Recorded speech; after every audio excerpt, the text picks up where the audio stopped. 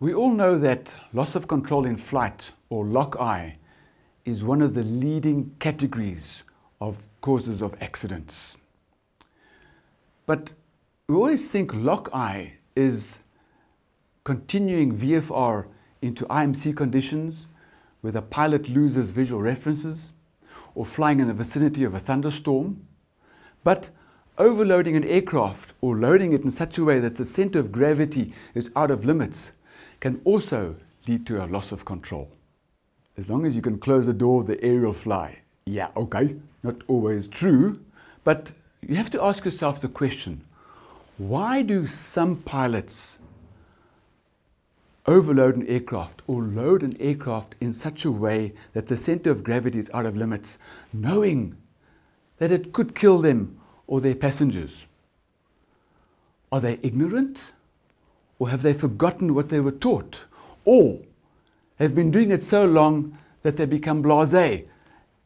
It won't happen to me. It's a bad attitude of invulnerability.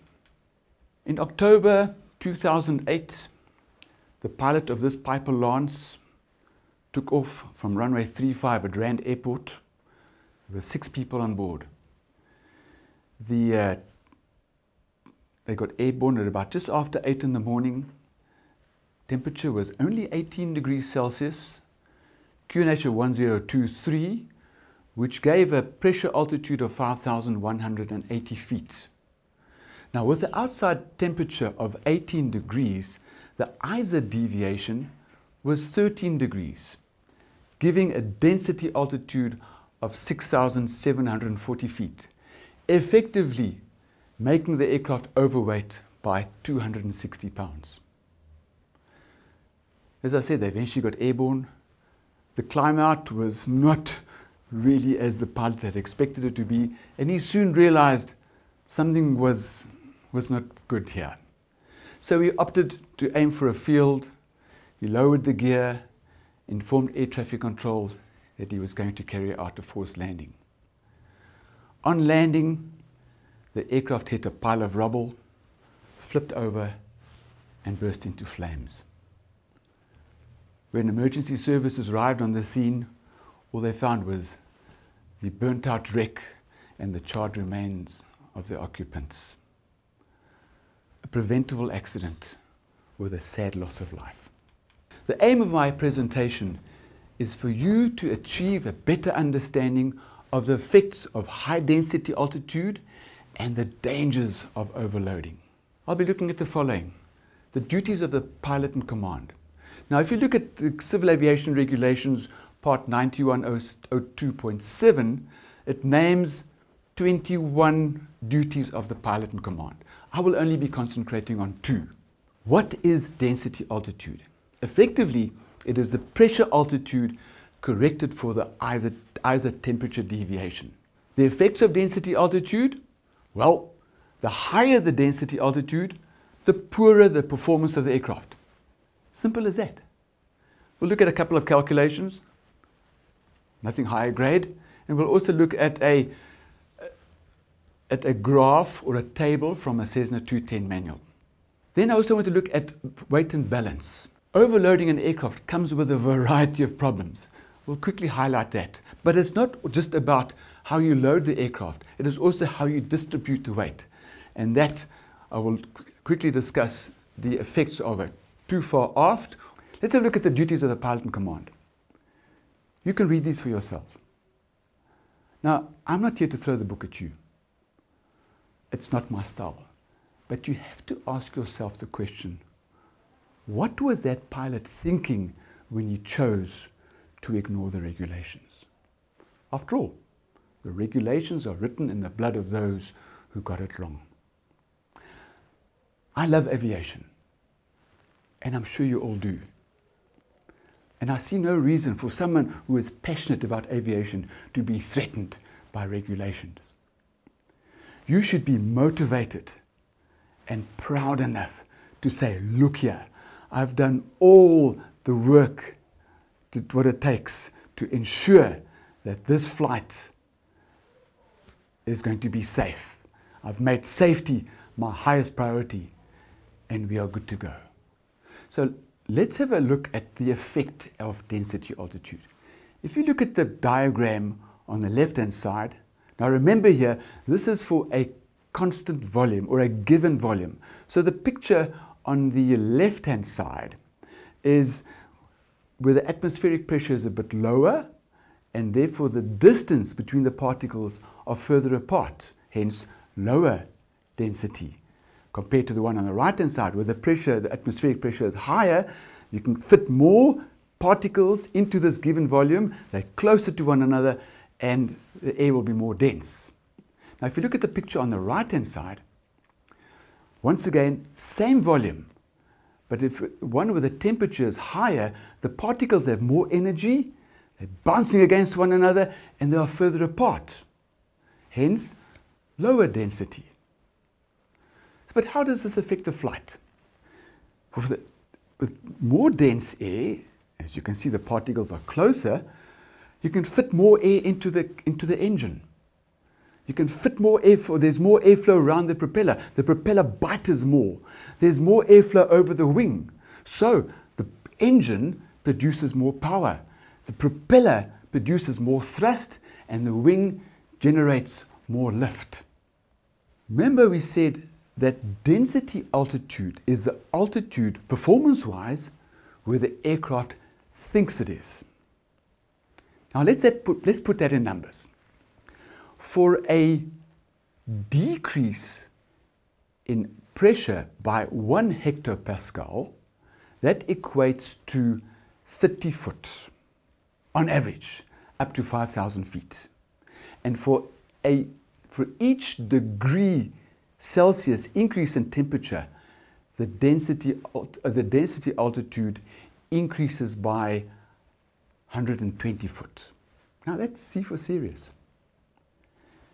Now this picture should be nothing new to you. Here we have an aircraft getting airborne at sea level using just over 700 foot takeoff run, compared to an aircraft at a pressure altitude of 8,000 feet where the takeoff run is slightly more than double. But what you should remember here, this is only the effect of pressure altitude, not density altitude. So for a rule of thumb, as a rule of thumb, you could say for each 1,000 foot of increase in density altitude, the takeoff run increases by 10%. And for each 1 degree Celsius above standard, the takeoff run increases by about 12%. So remember, the higher the density altitude, it's going to affect the engine, the propeller, and the wing. So let's have a look at a density altitude calculation. Nothing higher grade here.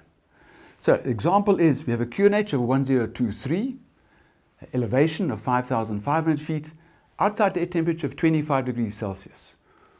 What is the density altitude? So step number 1 is determine the pressure altitude. Step number 2 is correct for the temperature deviation. So determine the pressure altitude. So we take the difference between the QNH, which was 1023, and the QNE, 1013, that's 10 hectopascal. Remember we said earlier on, for 1 hectopascal equals on average 30 foot. So 10 hectopascal, 300 foot.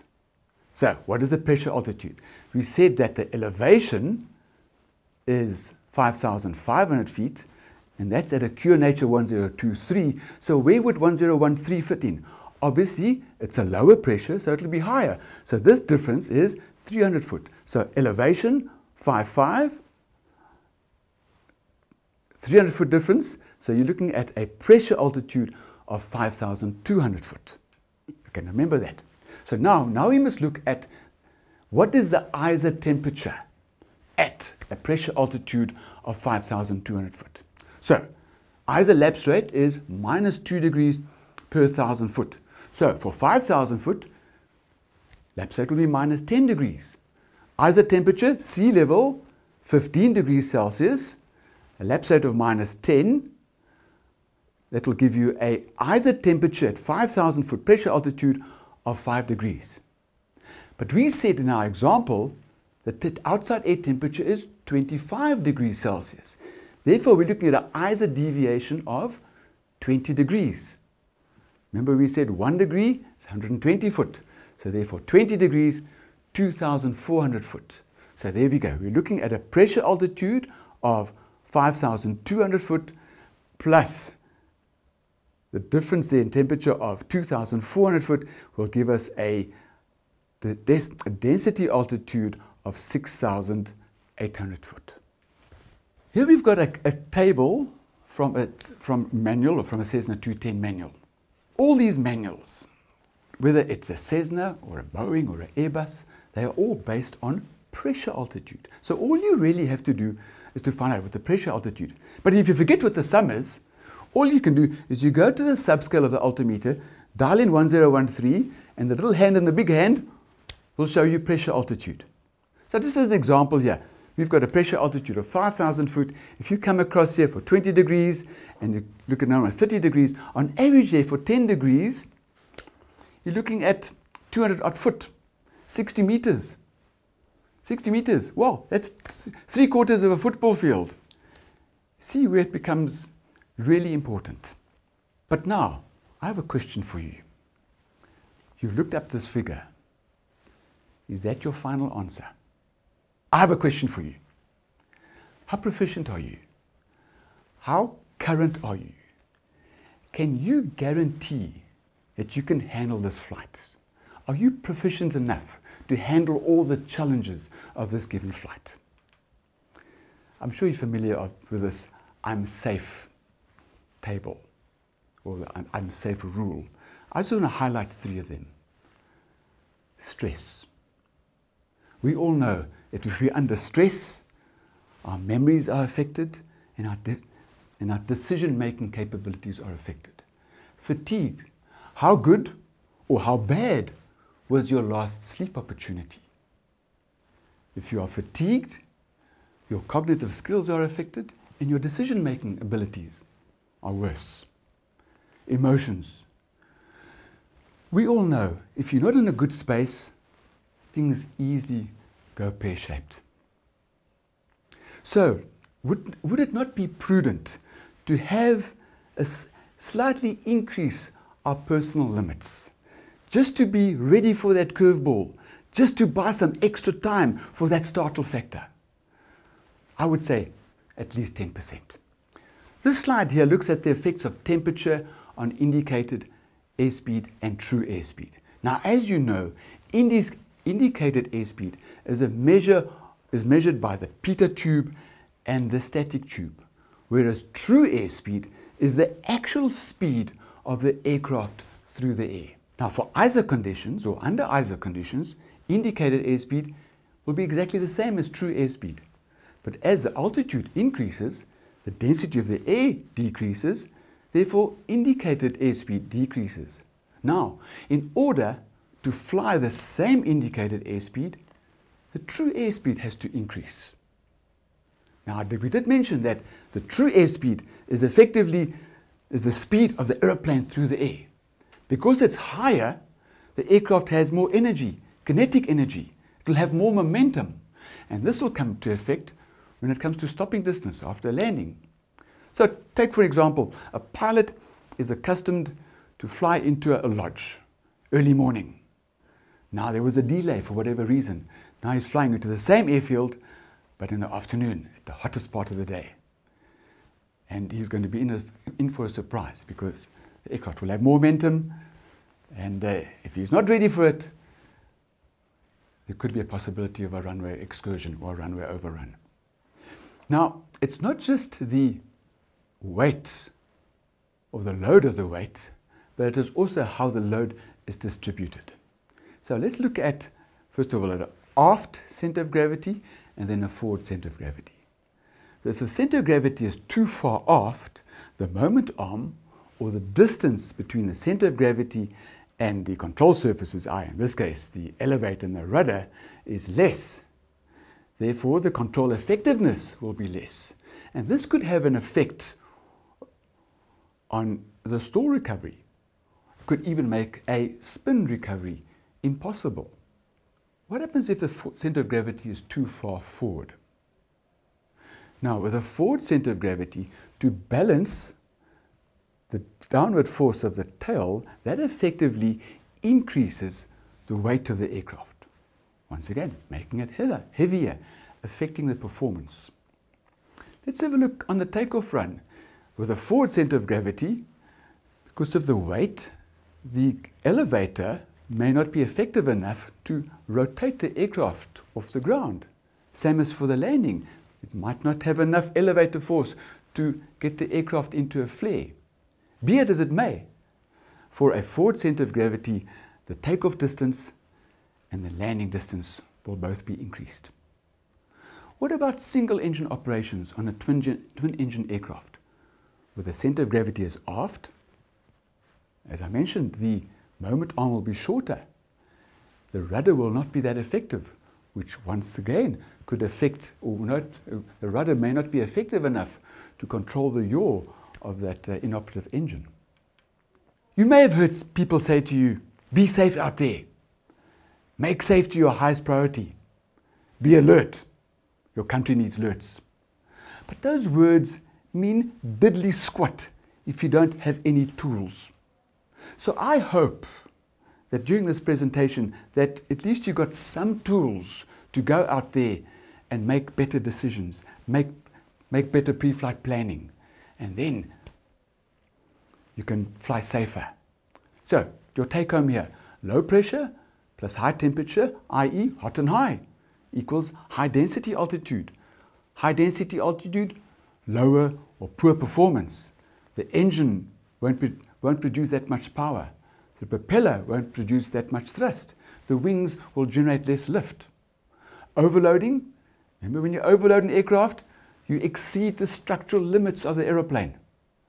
Incorrect loading, it will affect the controllability. You might not be able to get out of those difficult situations. So, now you've got the tools. Now you can go out there. When someone says, be safe, make safety the highest priority, now you will be able to do that. And that's all I have to say about that. Thank you for your attention.